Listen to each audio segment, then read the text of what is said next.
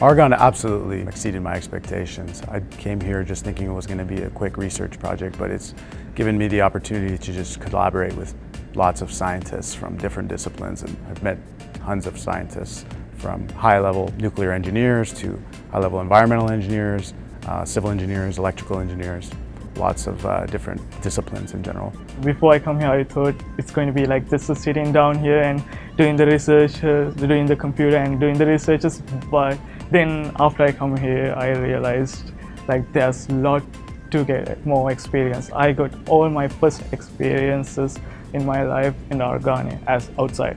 It's definitely different. For me, specifically, I don't have this cultural diversity in my country. We're mostly just Puerto Ricans. And now having so much cultural, so much languages, so much people who are interested in different science or different aspects of a same project is so much different than in college. When you're mostly with your same bachelor's people, they have this same interest. So that's my favorite part about being here, working with these guys. I love that he's from New York, he's from California. They're completely different, and I love learning from each one of them. So yeah. That's probably one of my favorite parts, working with people from different parts of the country, different parts of the world. We've got different foods and stuff like that, so it's been a really good experience even after work.